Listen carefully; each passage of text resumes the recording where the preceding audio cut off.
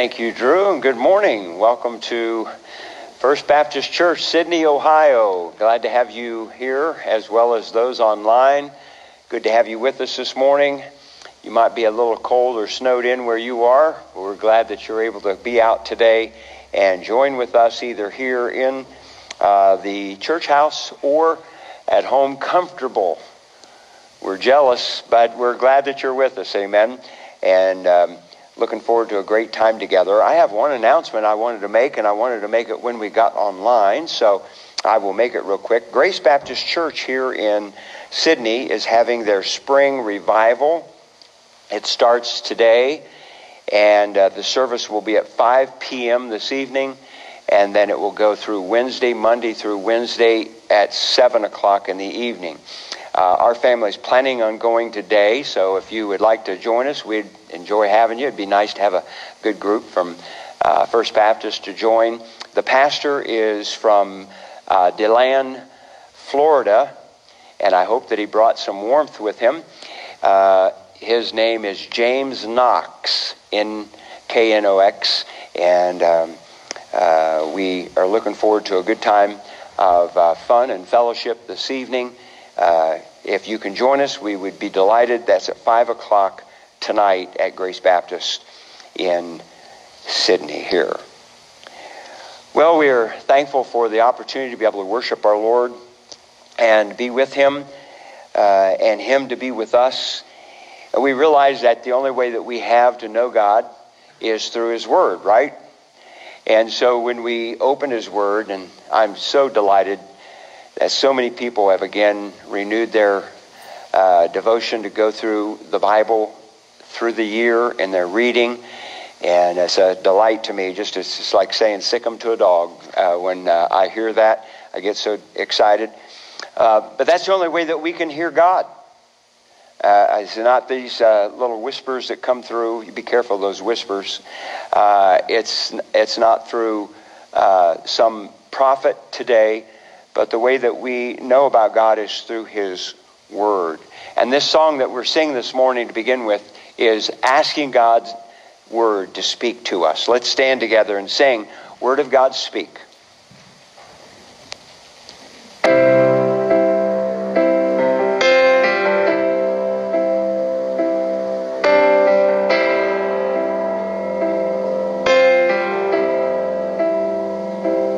Finding myself at a loss for words, and the funny thing is, it's okay. The last thing I need is to be heard, but to hear what you would say. Word of God, speak. Would you pour down like rain, washing my eyes to see your majesty, to be still and know that you're in this place. Please let me stay and rest in your holiness. Word of God, speak.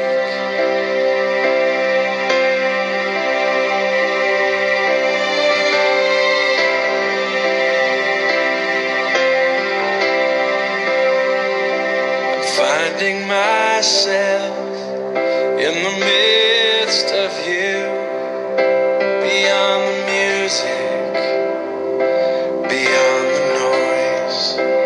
All that I need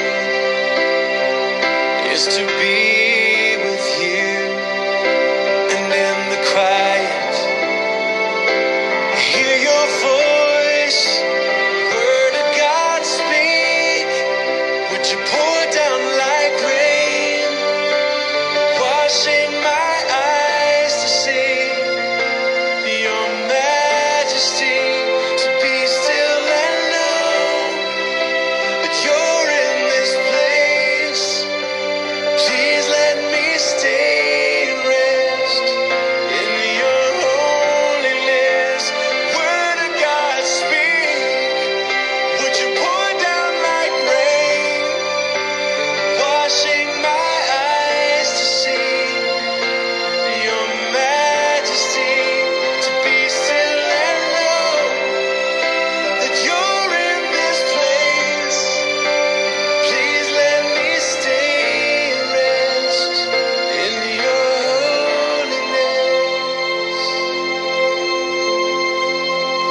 finding myself at a loss for words.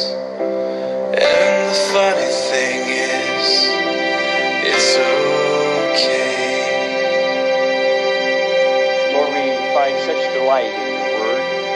Each time that we pick it up, we're reminded of stories that we are familiar with.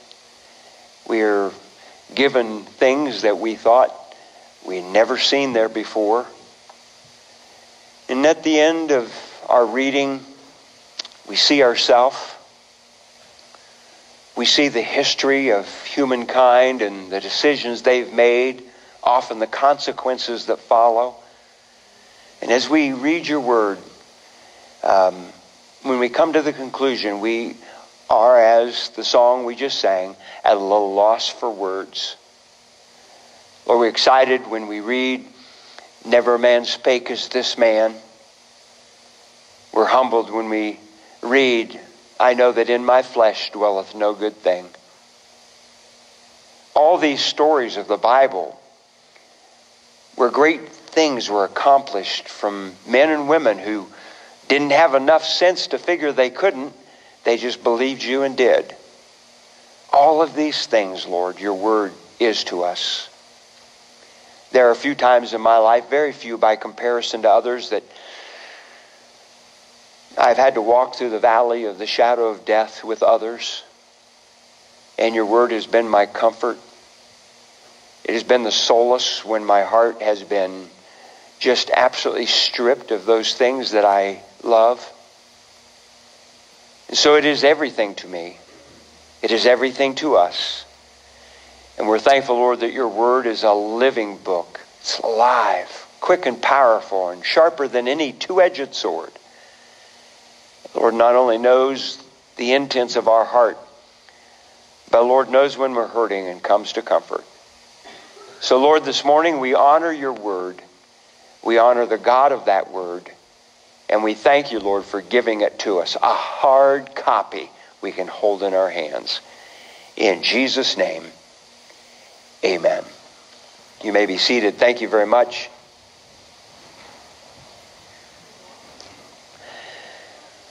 Many of you have asked on different occasions about Anna, my niece, whom we have been praying for quite a long time. She's battling cancer. She's a young lady and has the children, young children.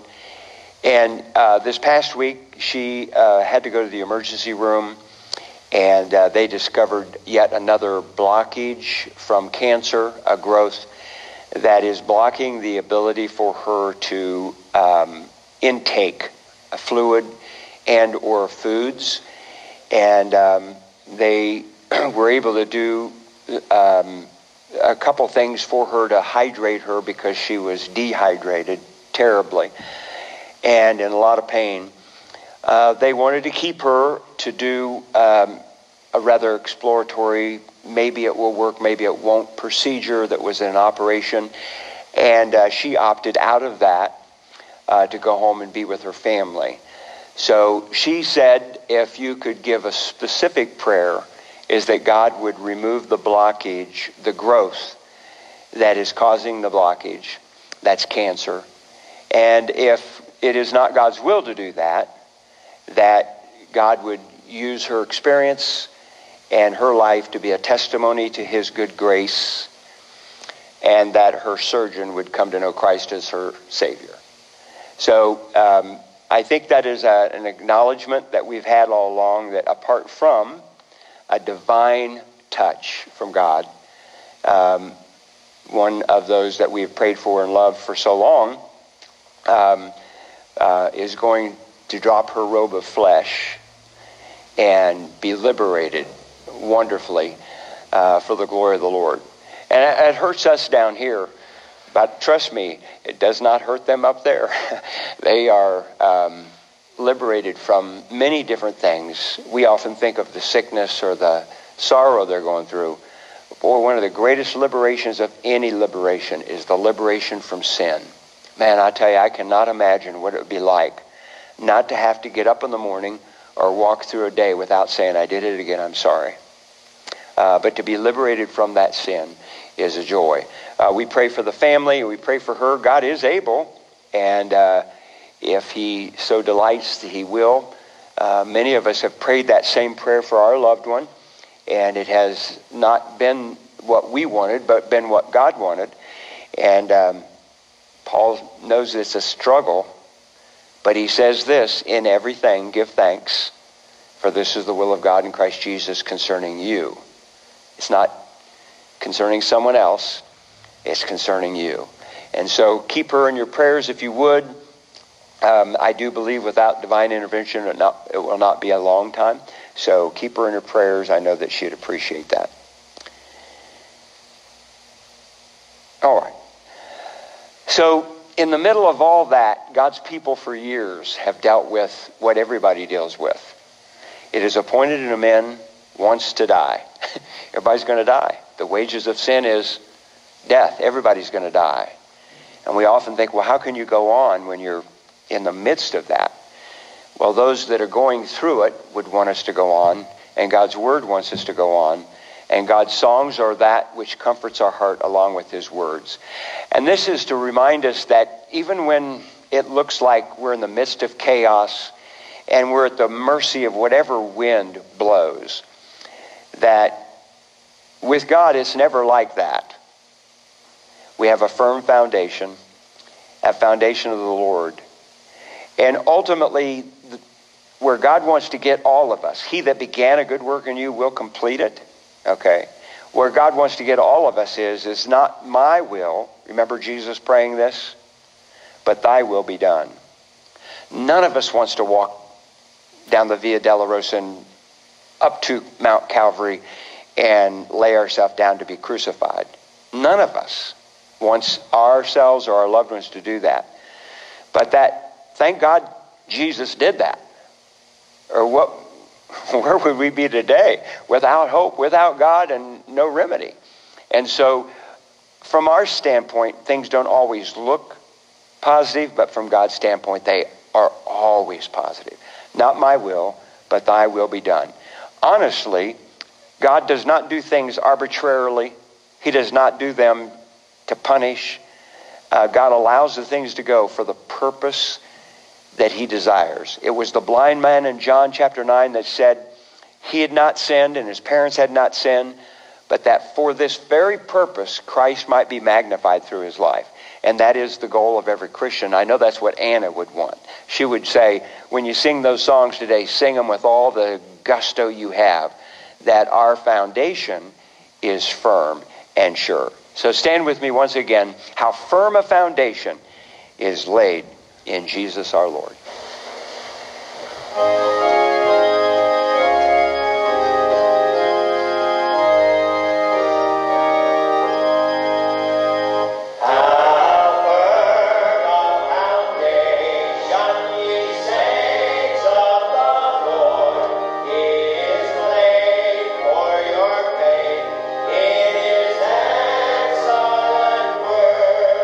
What more can he say than to you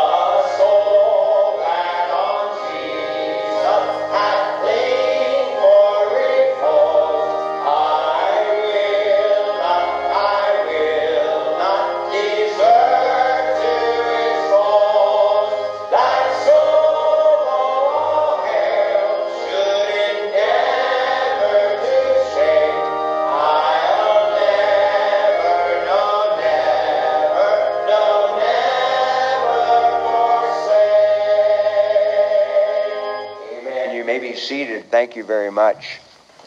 How firm a foundation. And now, the carol that Drew mentioned, Meditation on Southwell.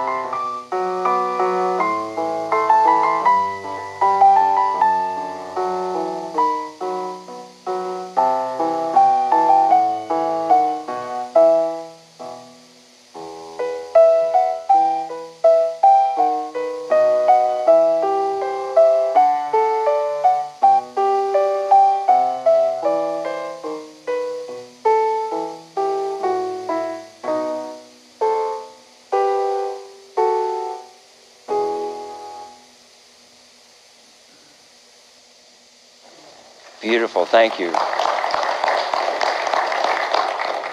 Thank you, Drew. All right. Well, if none of the young people want to go back for the children's church, will one of you come preach so I can go back? Because I saw the goodies that Marla brought with her. And I tried to get them. I said, she was getting ready to pick them up. I said, you want someone to carry those for you? So I always had a motive. I was going to go. There had been one missing for sure. But we'll dismiss the kids at this time. Thank you. Oh, there's some goodies back there. Tell me how good they are, okay? Okay.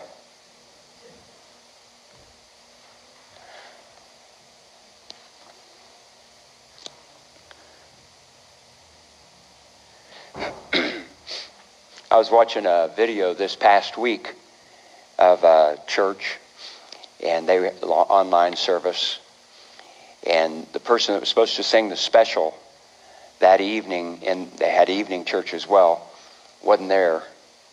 And so the preacher did what every worker hates. He just became spontaneous, not with himself but with them.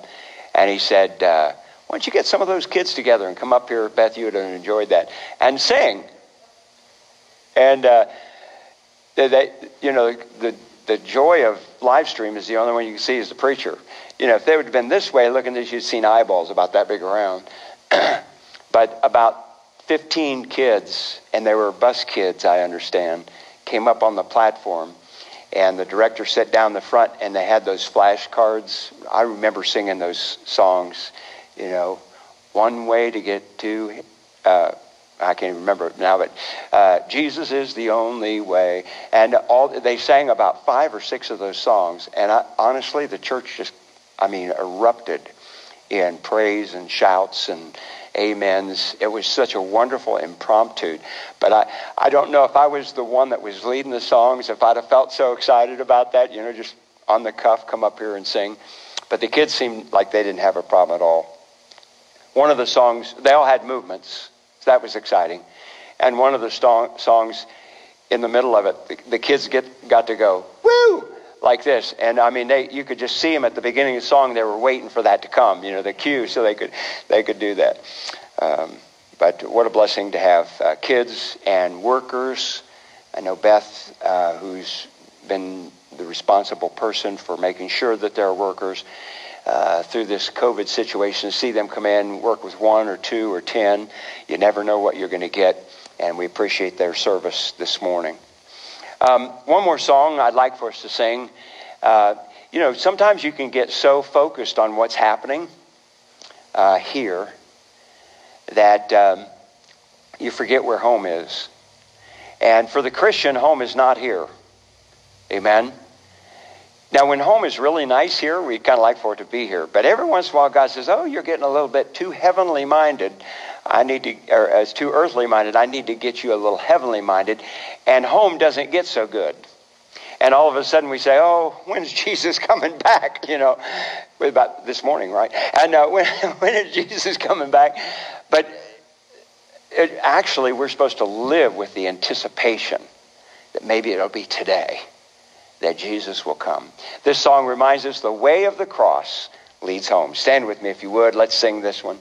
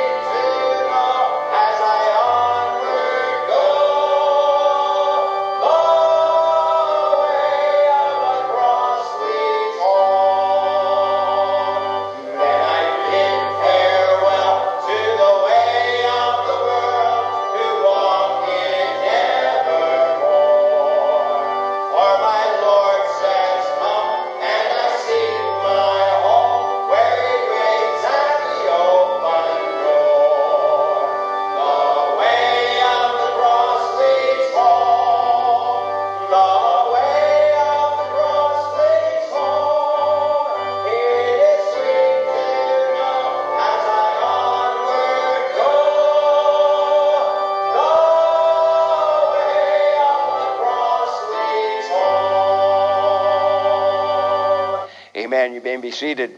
Every time I think of that, Becky, I think of David. I bid farewell to the ways of the world, to walk in it nevermore, and into the presence of the Lord Jesus Christ. What a blessing. I mean, it's sorrowful, amen, but it's a blessing to know. I mean, not all of us have that joy of knowing that our loved one left this world to go to be with the Lord. Just think of how sad it would be if it was not that. So praise the Lord for that. And what a blessing to be able to sing those great songs of truth. You say, I've never heard that song sung like that before. Well, over the years, I've kind of changed them a bit. Is that right, Drew? I've changed many of those songs, amen. And hopefully not ruined it for you, but I love to sing with passion and let people know that it's real. The way of the cross leads home. Take your Bibles this morning, if you would, with me, and turn with me to Matthew chapter 6. Matthew chapter 6. We have an annual business meeting that we've been trying to have forever. I think we have enough. As I look around, we're so excited to be able to have enough of a quorum that we can have it. That'll be good and be able to move beyond it. And so, last week I tried to preach a short message so we could have it, and then we didn't have it. So now I have to try to preach 2 short messages, and I'm not sure that I have it, but we'll do our best, amen. Matthew chapter 6, verse 33. I'm just kidding. Some of you have got long faces. I'm just kidding, okay? John chapter 6 and verse 33. But seek ye first the kingdom of God and his righteousness, and all these things shall be added unto you. That's a great verse. We're all familiar with it, heard it a million times probably. Seek ye first the kingdom of God and his righteousness, and all these things shall be added unto you. Well, for the past several weeks, we've been considering the subject of living life on an even keel. And we've established, in order to do this, 2 things are necessary. First, we must think clearly. And that means more than just think. It means understand that there is a battle that rages, a spiritual battle, to gain control of our minds. And it is active all the time, that battle. It wants us to get to think of the opposite of what God wants us to think. It wants us to be involved in things, not necessarily that are bad, but that are just wrong at that time. It wants us to look at life from the view of a fatalistic, sadistic deceiver, instead of through the eyes of the eternal King, the Lord of Lords, Jesus Christ. So if we're going to live life on an even keel, first of all, we have to think clearly. The only way we can do that is to have our minds drenched in the Word of God. There's no other way. CNN is not going to help you get there. Fox will not help you get there. The latest soap opera is not going to help you get there. The only thing that's going to help you get there is God's Word. That's the reason he said, hide it. Hide it.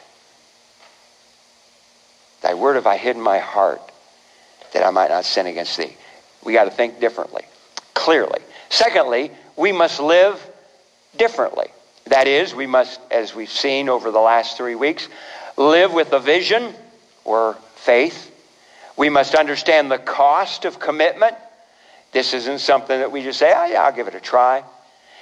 And we must live with determination. As God grants me the power, I will never stop until I reach the goal. This morning, I would like to suggest that we must also live with priorities. Priorities.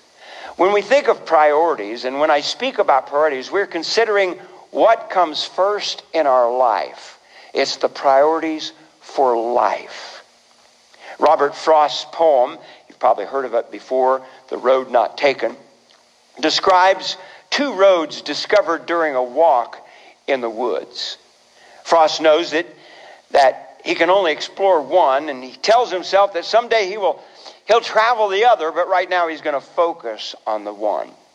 Realistically, he knows that he will never ever return to this place in his life.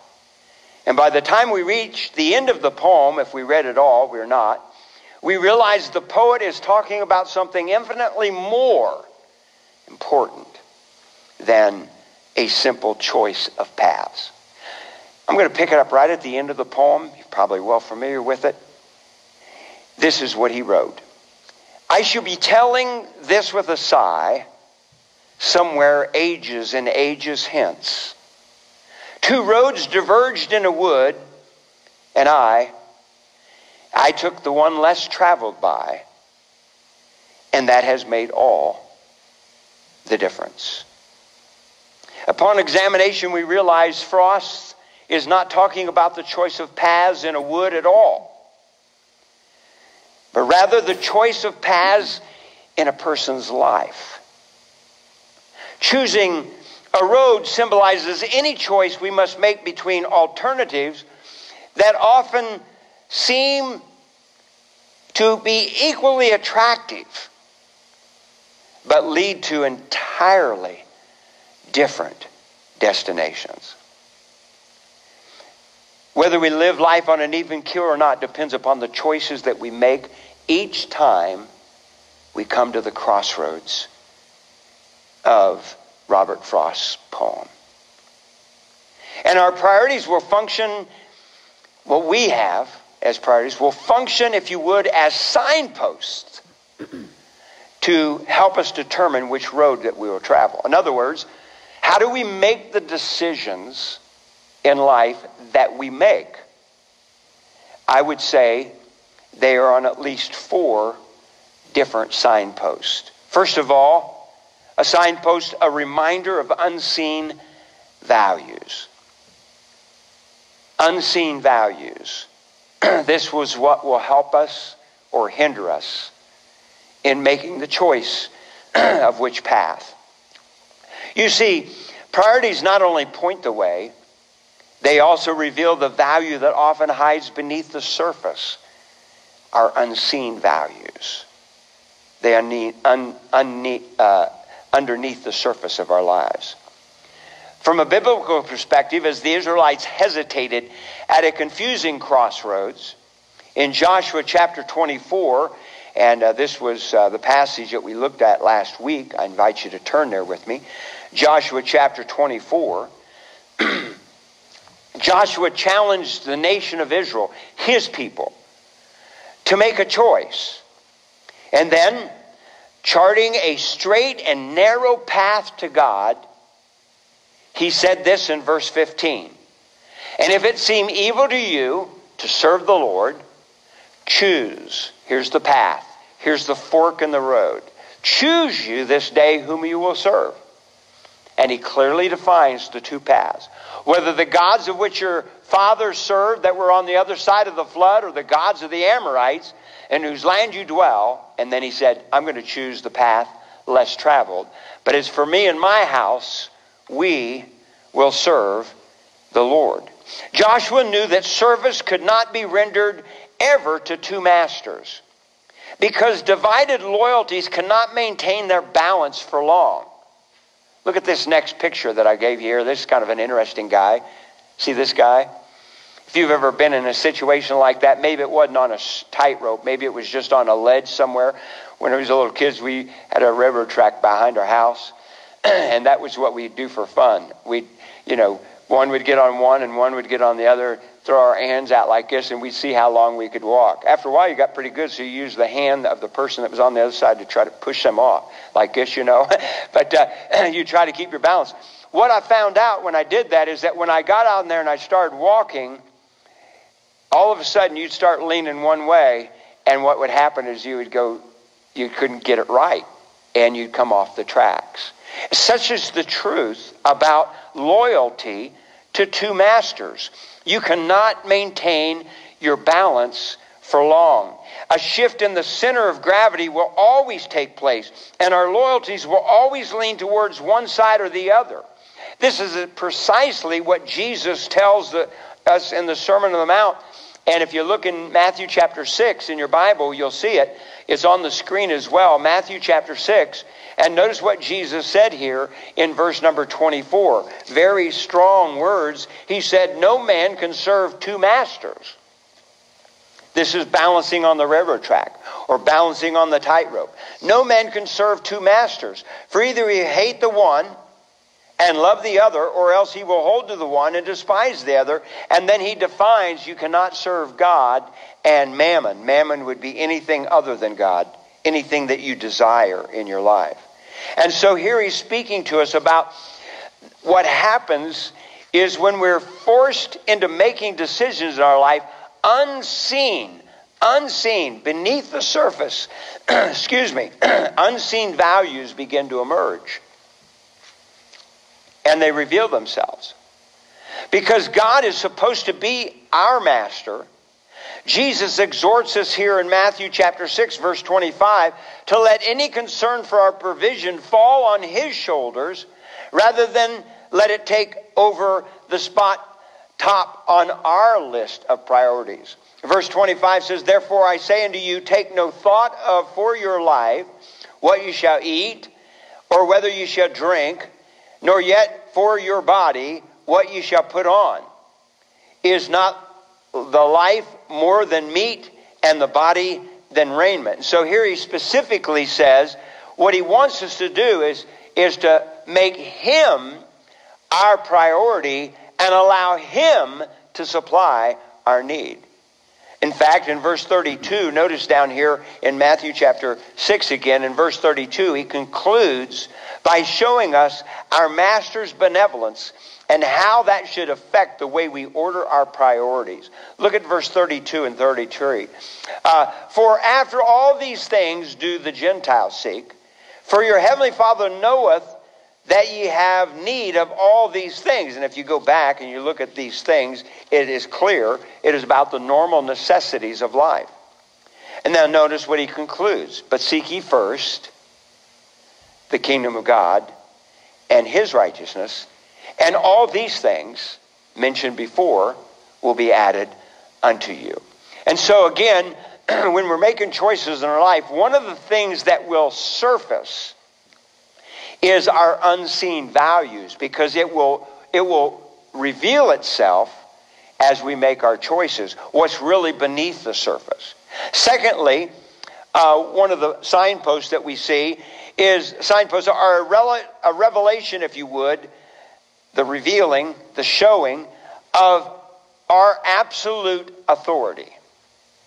Absolute authority. Logically, God should have first place in our lives because he created us and is our absolute authority. That's the reason Jesus could kneel in the Garden of Gethsemane and say, not my will, but thine be done. Because he had given God absolute authority in his life. I know sometimes it's a little hard for us to wrap our mind around that because Jesus is God. But in that moment, in that time, he was the Son of God, given for the salvation of the world, and he made his choices in that position as the Son of God and submitted to the Father. And he showed his submission to absolute authority, saying, not what I want, but what you want. This is what the Apostle Paul is trying to communicate in Colossians chapter 1. Turn there if you would with me. Colossians chapter number 1.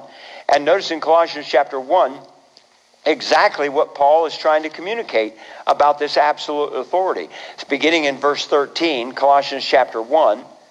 And I put it on the screen so you can see it. Beginning in verse 13, he says, who hath delivered us, the who is Christ, who hath delivered us from the power of darkness, that's evil, and hath translated us, put us in, to the kingdom of his dear Son, in whom we have redemption through his blood, even the forgiveness of sins, who is the image of the invisible God, the firstborn of every creature. Now notice, for by him were all things created that are in heaven and that are in earth, visible and invisible, whether they be thrones or dominions or principalities or powers, all things were created by him and for him, and he is before all things, and by him all things consist. And he is, here's the absolute authority, head of the body, the church, who is the beginning, the firstborn from the dead, that in all things he might have what? First place, preeminence. Preeminence. One of the things that choices reveal in our life is where our absolute authority lies. Who is it that first and foremost we believe has the authority and the right to make that choice for us? That he might have the preeminence. First place in everything, we might ask. And the answer comes swiftly from Scripture. Everything. This is his proper place. That's what it means to have Jesus as Lord. Remember Peter? Let down from heaven in Acts was this sheet with all unclean beasts on it. And a voice from heaven said, Peter, arise and eat. Do you remember what Peter said? It's one of the most confounding things in all the Bible. Not so, Lord. Now, you cannot have him Lord and say not so. You can't do that. What should he have said? I've never eaten that before, but if you said it, that's good enough for me. Now, Peter was prone to these kind of things. And he's the greatest illustration of me and you. The will is present, but it's not always evident. Amen? Do you remember they came back and they had fished all night and caught no fishes? And a voice says, cast out for a great draught. Jesus said that. Do you remember what Peter said? See, a little change. He said, Lord, we have fished all night and caught nothing. Nevertheless, at thy word.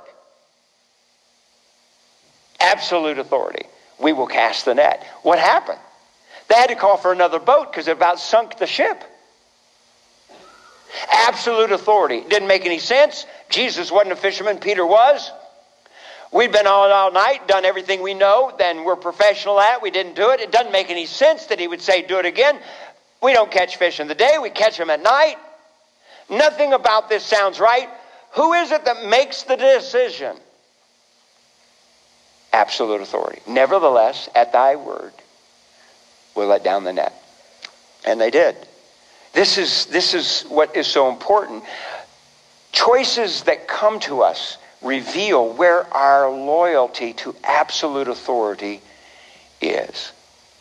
Let me ask you a question this morning. Does Jesus have first place in everything in your life? Our priority choices are a revelation. They reveal, they show, they demonstrate where our absolute authority lies. Thirdly, our priority choices are a response of incredible relevance. Now, the best way I know to explain this is to take you to Luke chapter 14. So do that with me if you would. Luke chapter 14. Luke chapter 14. Jesus is at a dinner party. Luke chapter 14. And beginning in verse number 15 through verse 24, Jesus tells this parable about priorities. Not what you would call a dinner conversation. We're going to pick it up in verse 16. And notice verse 16 and 17 with me first. Jesus says, then said he unto them, a certain man made a great supper and bade many. He invited a lot of folks. And sent his servant at supper time to say to them that were bidden, those that were invited, come, everything's ready. Boys, do we ever hear that at house? Mom yells up the stairs, it's ready. Or yells in my office, supper's ready. Now we need to ask Mom, do we always come? Seldom, amen. Whatever we're doing is so enticing. Right, John? That we don't come. That's what happened. They didn't come.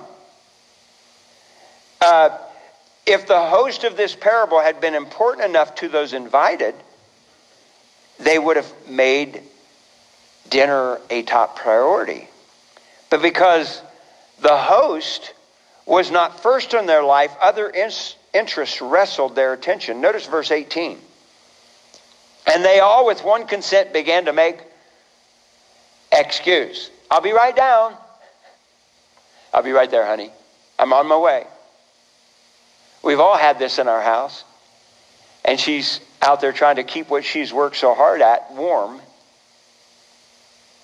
And we have other priorities. Now, you ask the boys if their priority was more important than eating. It is until their stomach begins to growl. And then all of a sudden, it's dinner.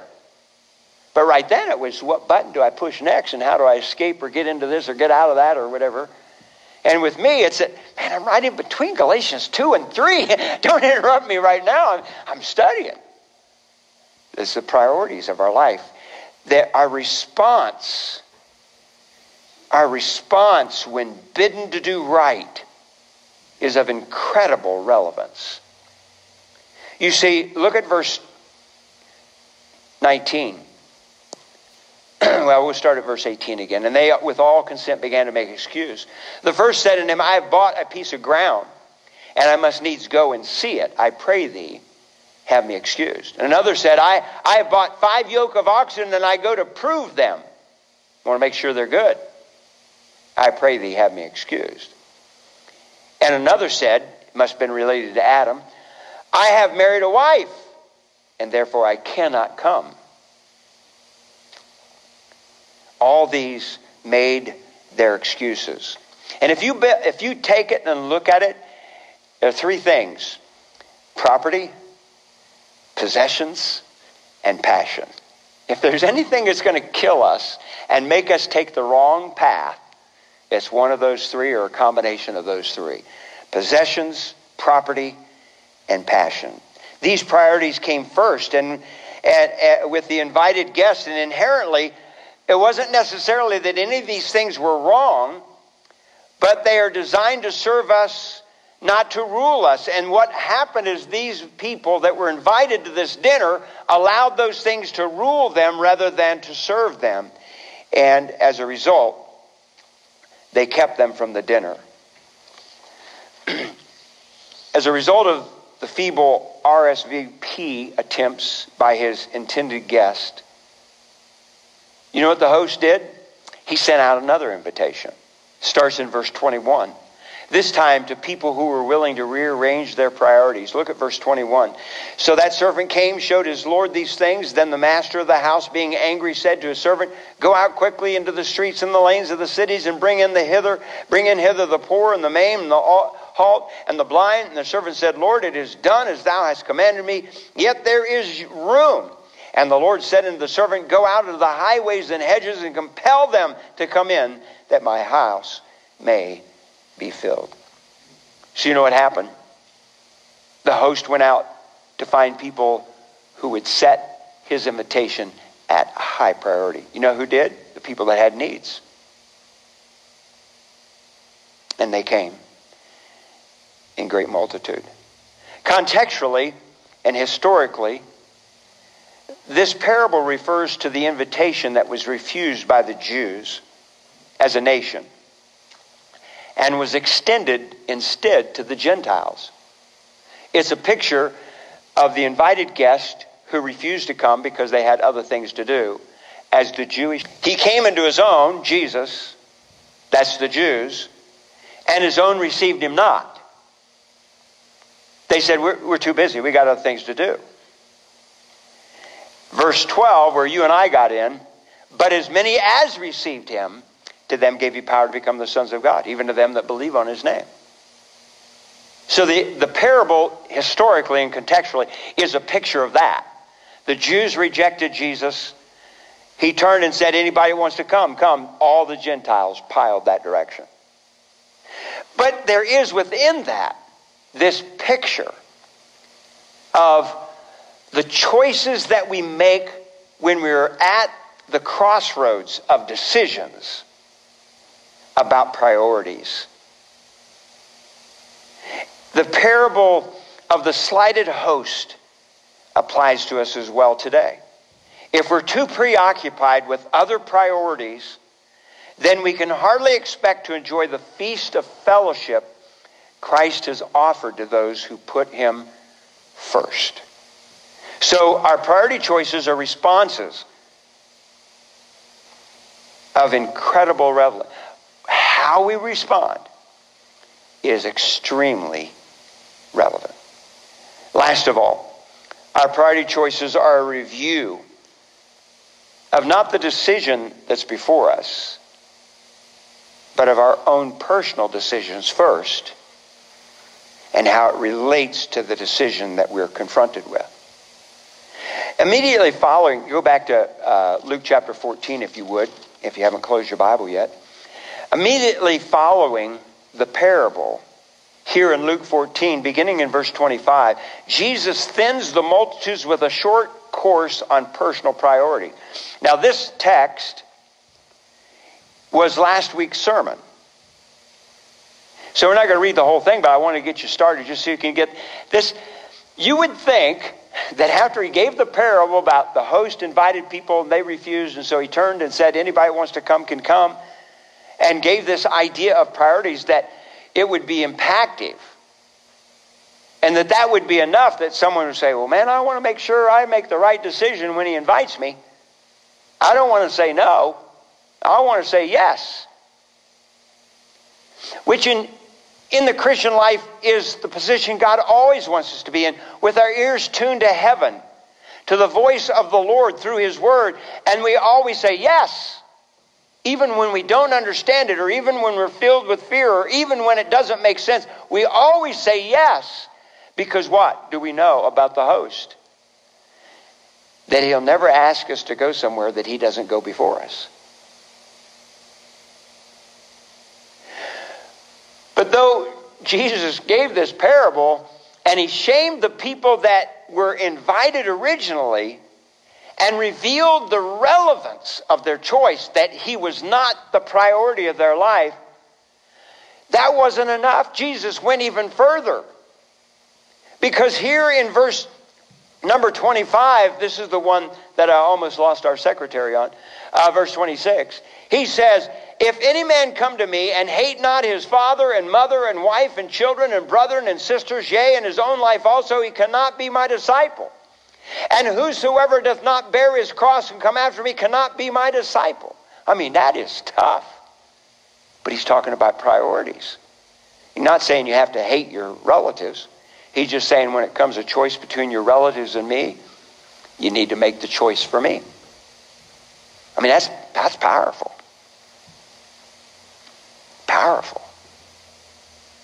Now, I can't speak for anybody else.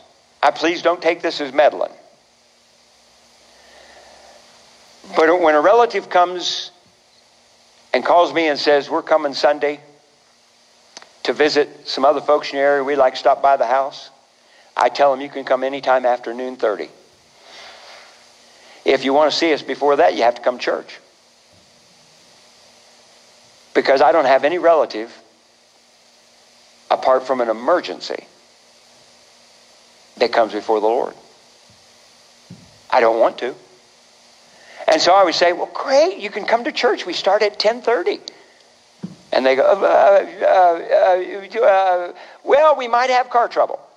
I said, okay, well, when you get here, call me and we can spend some time together. You mind? I mean, I bet, you know what? That only happens one time. They never, ever do it again. Because they know where your loyalty lies.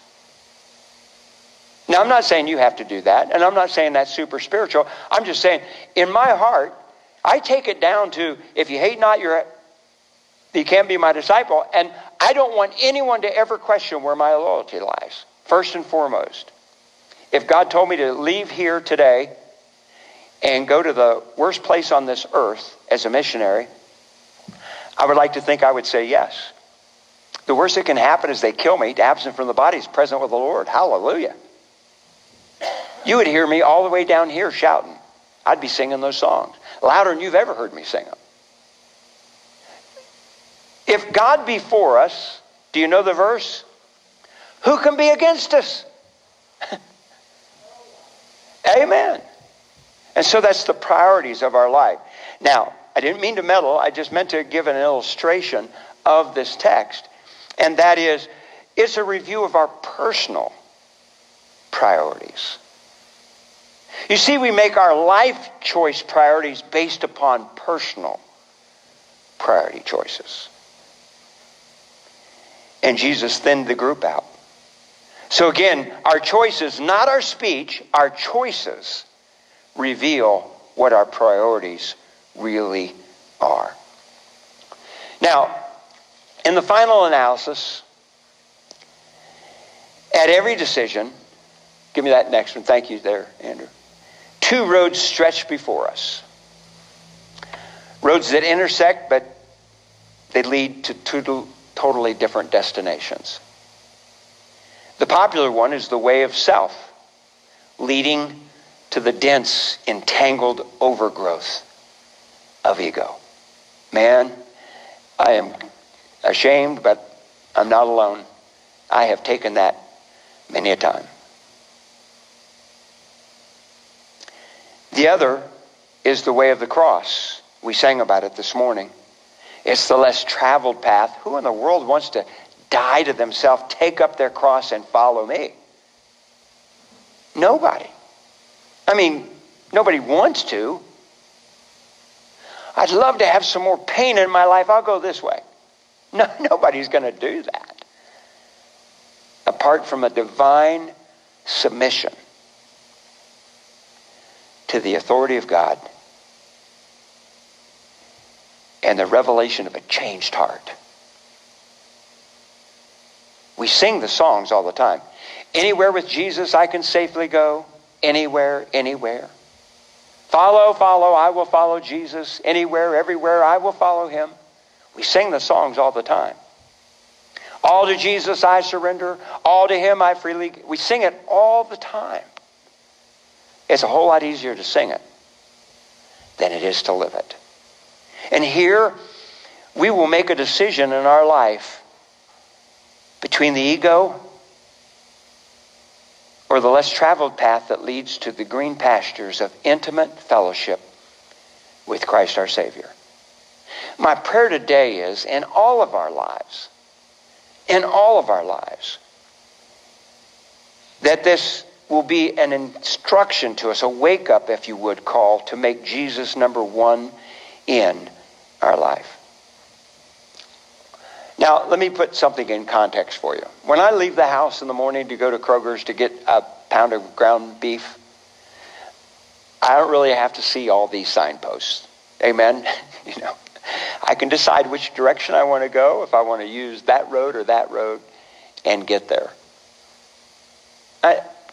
I'm not exercising all these wide paths and which way I'm going to go, the one most traveled or the one least traveled. Most of the decisions in our life are not these kind of decisions. But there are several that are.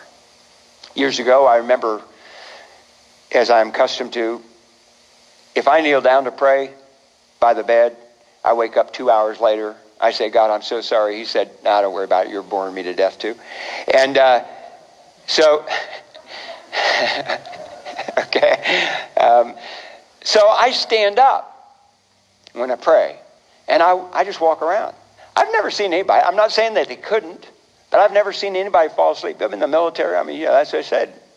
We'd sit there at this desk right after we'd eat, and we're watching some guy field strip a arm rifle or something like that, and our heads are heavy. We just ate like this. And they'd always say, if you get tired, stand up. Go back in the back, stand up. Nobody will give you any trouble if you stand up and go in the back of the room. If you don't, and you fall asleep, you will regret it. I didn't really know what kind of consequence there would be, but I saw this guy, and his head was bobbing like this, wooden desk in front of him, head bobbing like that. Drill instructor came back with his hands like that, and wham, on the back of the head, and his head hit that like that, his nose splattered all over that, and they said, anybody else sleepy? And I mean, everybody was wide awake. You said, that's cruel. Yeah, it worked. Amen.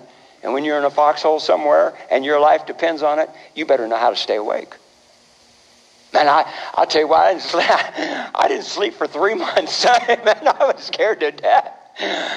I was scared to death.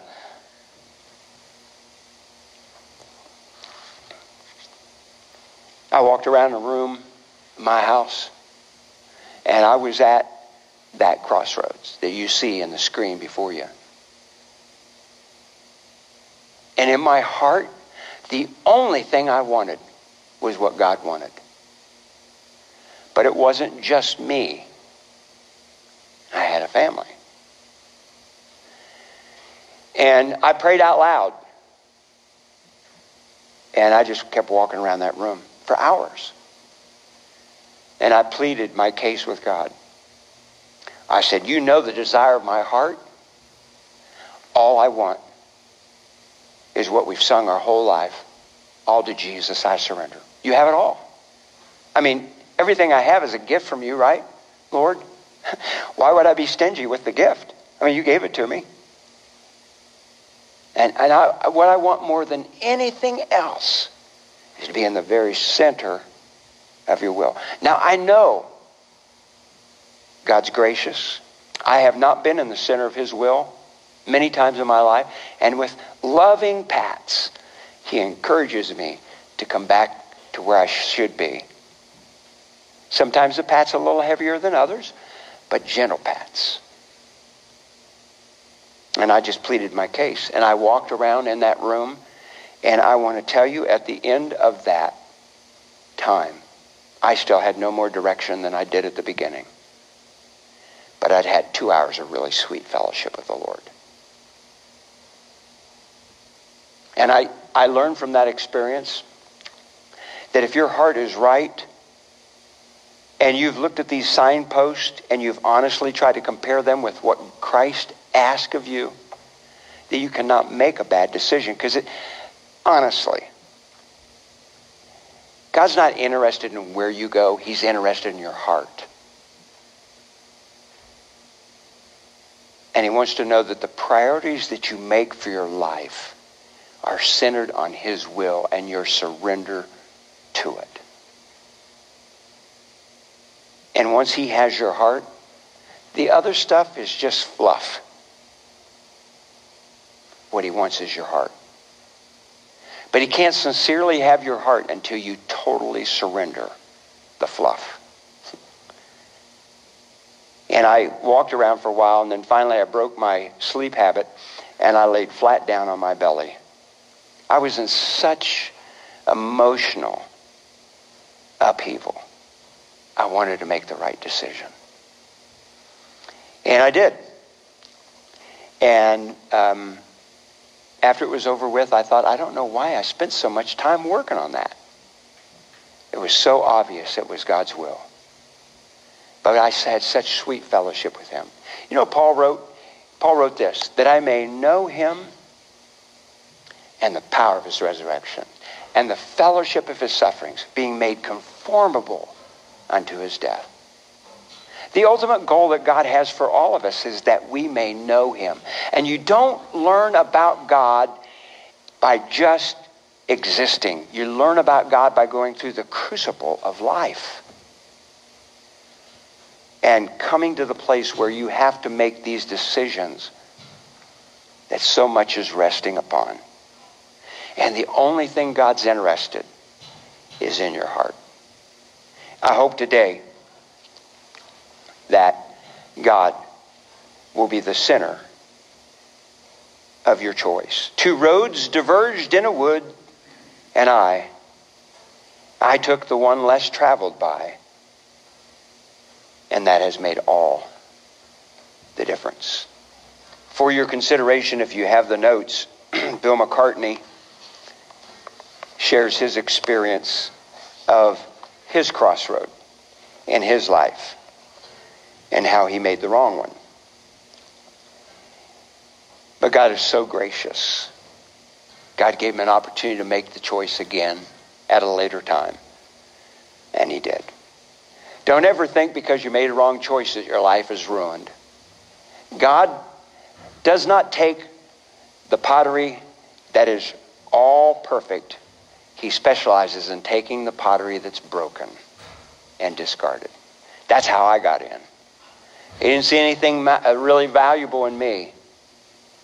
He saw what could be valuable as I yielded myself to him. And he put me back on the potter's wheel.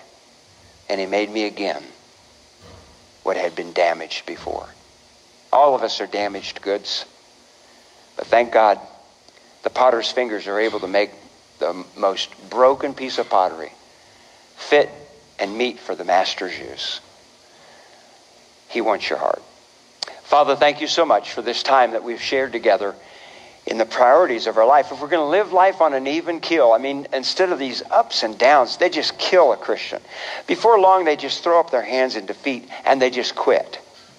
If we're going to live on an even keel, where our life seems to be somewhat the same all the time, even though there are different circumstances that will occur, then it's going to be because we think clearly and we live differently, which means we're going to live with priorities. We are going to be the Joshua that says, if it seems good to you, then go ahead and do that. But as for me, this is my priority. As for me and my house, this is the way I offer my life. As for me and my house, we will serve the Lord. Help us to be those people. In Jesus' name, amen. Stand with me if you would. We sing this closing hymn, Savior, like a shepherd, lead us. All he wants is our heart. Let's sing together.